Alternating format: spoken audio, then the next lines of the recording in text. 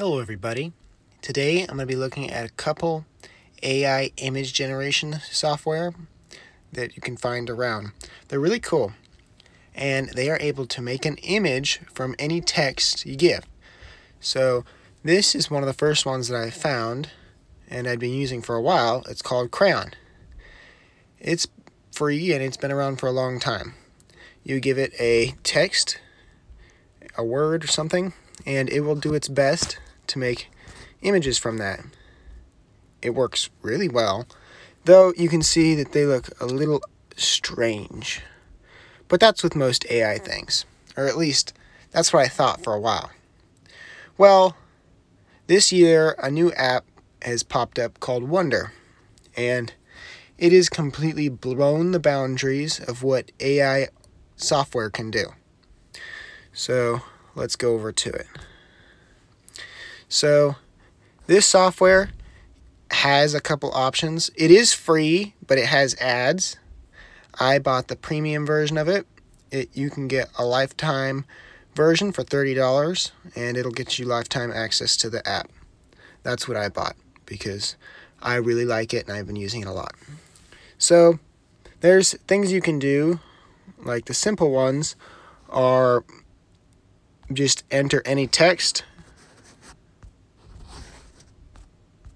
and it will make an image from that.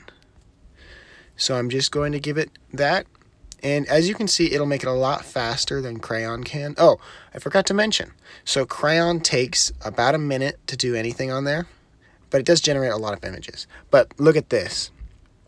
As you can see, the tomatoes look really crazy and really good looking, and these are all AI generated. They've been manipulated by an AI, either using previous pictures or just created by them. It's pretty cool. So there is a lot of styles you can pick, and when you do that, that's where you can get to the pretty crazy stuff. So let's just go down a bit. There's just a lot you can do with it. Like this is a really popular one. You can have that, but this is one of the ones that I thought was pretty cool. This one right here. Just let it generate. You can add a bunch of text to it to refine what you want the AI to do, but it's pretty cool. Some of them are a little weird, but nevertheless, they're really high quality. Then you get pretty cool ones. But it is pretty much limitless what you can ask it to draw. Like here, let's just go to a simple one.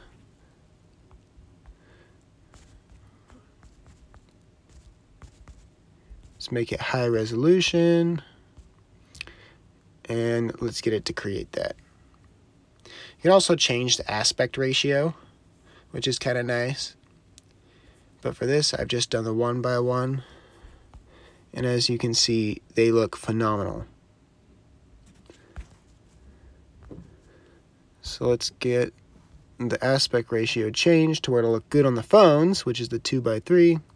Or you can do like a computer with 3:2. So let's just do for the phones and let it create a couple images. Now these will look better because they'll be more fit to the screen, but let's just let it do its work.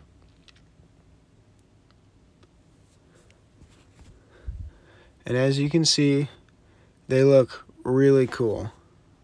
Zoom in. Some things are a little strange, but you can also have it regenerate an image, but the forests I've always thought look really cool. They got that stylized look to them. But if you don't want a stylized look, let's go to hyper realistic, and let's see what it does from this. It'll take it a minute to generate because we are asking it to do a lot, but it's worth the time. And there, we got a really cool looking forest that's never existed before.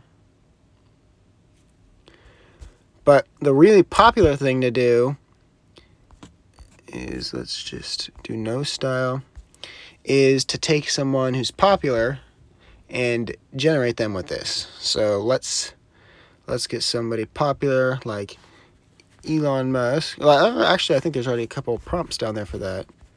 Let's see, yeah. Some are a little bit weird, but let's try that. right. I messed that up. And we'll make it high res again because that's always good looking. And let's click create. And they usually look pretty cool. So let's give it a chance to make it. The faces though are always pretty creepy. They still need a little work on the face, but as you can see, it does a pretty good job. Just not always. Sometimes they are a little creepy, but you can just have it redo it. And let's let it do it again.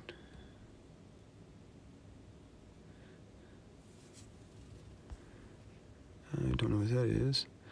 I mean, it's better, but it's still pretty creepy. It just takes a couple tries, and it's pretty much endless what you can do with it. There's just so much stuff you can do with it.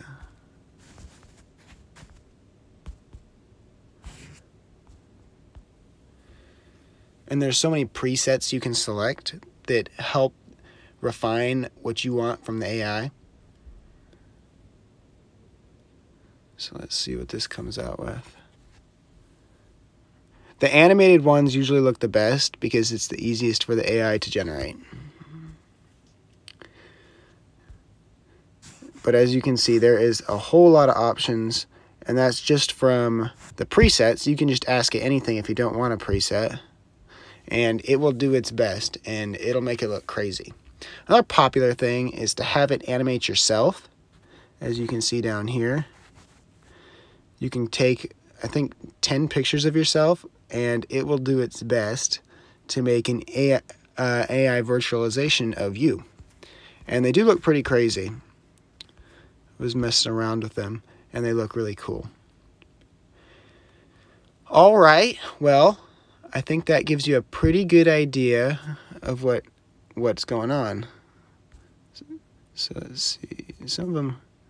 All right, I'm gonna click I need inspiration. Let's see what that does.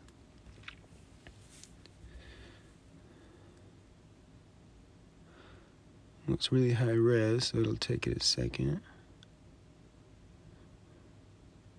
Oh, that's pretty cool looking.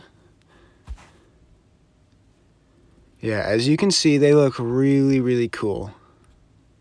Also, I forgot to mention this. So you can download the images either with the little watermark on the right or not, and in high resolution, which is really cool. And they look really, really good. All right, so I think I'm going to end the video here.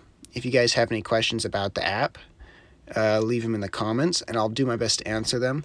But it's just really, really cool to mess around with, and I've had a lot of fun doing it. All right, well, I hope you guys have enjoyed the video. If so, please like and subscribe, and I'll definitely make more like it. This will be my first video of 2023, so yeah, hopes we have a good year. Hope you guys had a good last year too. I'll see you guys all later. Until next time, goodbye.